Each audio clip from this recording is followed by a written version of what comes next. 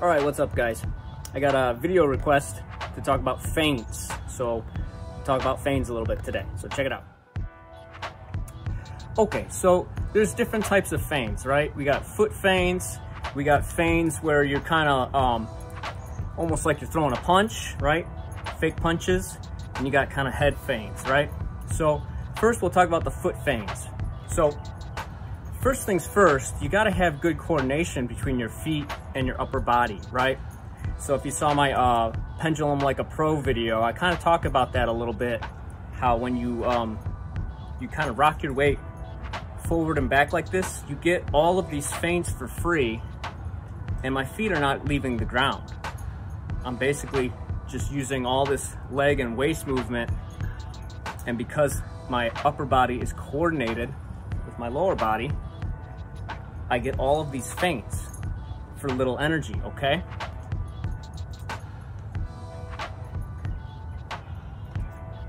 So that's kind of like a combination of foot feints, where I kind of half step forward like this, but also I keep my arms pretty relaxed so that you get these kind of constant little hand movements. Makes it harder to tell when you're gonna attack, okay? So what I used to do in sparring is, if I was like dead tired, right, I would get very active. Instead of letting him know I was tired, I'd start pressing into range, moving very hectic like this. Even though I was dead tired, it's very small movements, so I'm not using a lot of energy. And 9 times out of 10, my opponent would, you know, he feels like he has to do something about that. So then he attacks. So I know I'm gonna make him attack, and I have no intention of actually countering him. I'm tired, I'm just resting basically. I want him to attack, and then I'm gonna move away. So now I know he missed 2 or 3 punches, so now I know he's gotta be tired too. So then I've had a chance to catch my breath a little bit, and now I can get back to pushing forward or doing whatever I'm doing at that time, okay? Okay, so foot feints. A lot of times, it's not just this kind of half step forward, making your opponent think you're gonna attack, but it's these foot feints to change direction, right? To get an angle for attack. So a lot of times you might fake left, and then step off to the right, fake right, step off left, that kind of thing, okay? So a big part of this is rhythm, right? You hear people talk about boxers having good rhythm, and this is part of that. So I'm working on a video about rhythm.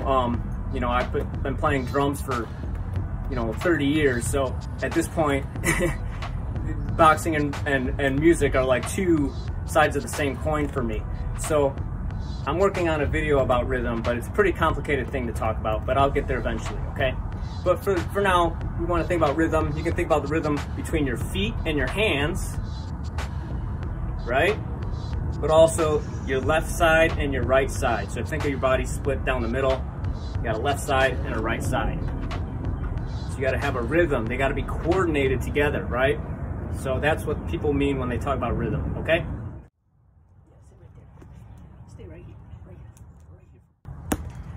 Okay, and then the last thing we have to talk about is the head fakes. Well, it's kind of the same thing as these punch fakes, where you just kind of, you're moving your head to different spots all the time, right? So a big thing about boxing is people always teach you, always do this and never do this, and it's not really like that, okay? And a lot of times what they teach you in the beginning is very, it's not really what you see used by the best fighters in the world, okay? So watch the best fighters in the world. That's where you're gonna do most of your learning, okay? A lot of those guys, they're not keeping their head straight up and down like this all the time. Like, that's very predictable. My head's always in the same spot. If I slip a punch, why would I bring my head right back up to where it just was? I'm gonna get hit by the next punch. So you get this constant kind of head movement like this, and these are basically just head fakes, right? These different positions, right? So I'm moving my head kind of constantly. It doesn't have to be big, but it's in sync with my feet. Even if I'm not stepping, I'm shifting my weight and getting all this head movement for free, right? But you can use that to fake your opponent out, all right? So how do you work on feints? Well, what you can do is you take a round or two every day and just only practice feints, okay? So a big mistake people make in their training is everything is 100% and they treat everything like, you know, like a cardio or a burnout drill. Well, if you do that, you're gonna burn out, right? You're not gonna have the energy to really focus on your technique. So you wanna separate your training, all right? If you look at pro boxers, they have like sprint days, they have strength and conditioning days, and then they have boxing days. And you know, there's intense burnout style boxing drills, but if you do all of your boxing stuff like that, you're training yourself to fight like that. You know, you're training yourself to make yourself tired, right? So that was a big revelation I had when I started separating these things to say, okay, I'm gonna do my cardio, you know, I'm gonna jump rope and do sprints for my cardio stuff, and I'm gonna chill out on some of this boxing stuff. I'm not gonna do everything, you know, full power 100%. I'm gonna have, you know, more relaxed kind of style drills. And you'll get a lot more benefit from your practice that way, okay? All right, so take a few rounds every day and just work on your feints, right? So it's coordinating your hands and your feet like this. So if you stand in your squared up position, your learning stance, everything is off this weight shift. And it's such a simple thing, but so many people don't do it, right? You start paying attention to even like world champions, and they still have like a very stiff, straight up and down kind of style because they don't really have good coordination between their hands and feet, right? And that's, you know, that's just part of boxing. There's some people who can be a world champion and not really have good technical skills, right? They're just tough, they hit hard, whatever. But that's just something to keep in mind. So we want to be very well rounded. So from your learning stance, you just start rocking your weight from foot to foot. Here is an exaggeration of what I'm doing.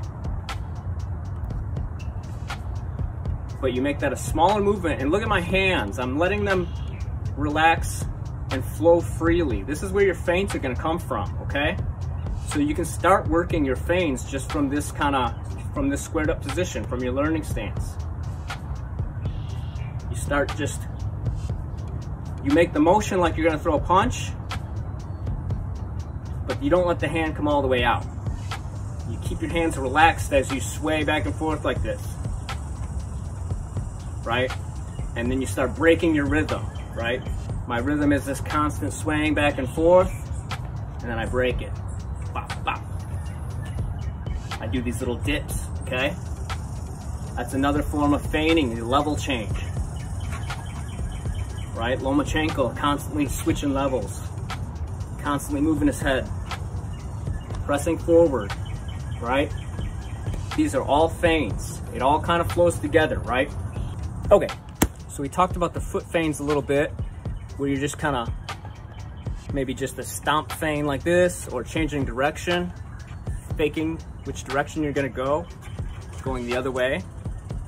Now for these punch feints, it's similar to what we were just talking about your learning stance and just getting the coordination. Once you got that down, you get in your stance and let your hands kind of flow as you shift your weight forward and back. You can do this stationary at first, but eventually you start moving around. Practice this for a round or two every day, okay? So eventually, you see guys like Usyk, it's hard to keep that lead hand up. So guys like Usyk, they kind of bounce it in place. For whatever reason, you can keep this one, hold the phone pretty easily, right? This doesn't get too tired, but the lead hand will. So you get this kind of bounce going, and you use that to make your feints, okay? So you get this constant kind of lead hand motion.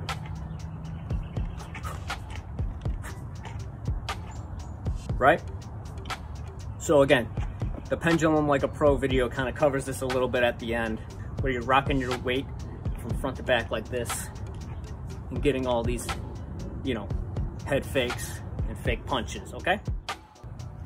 Okay, so that was a quick video on feints.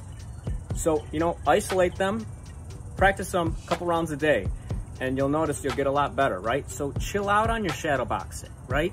You see all these influencers and they're throwing these crazy like fast combos, full speed.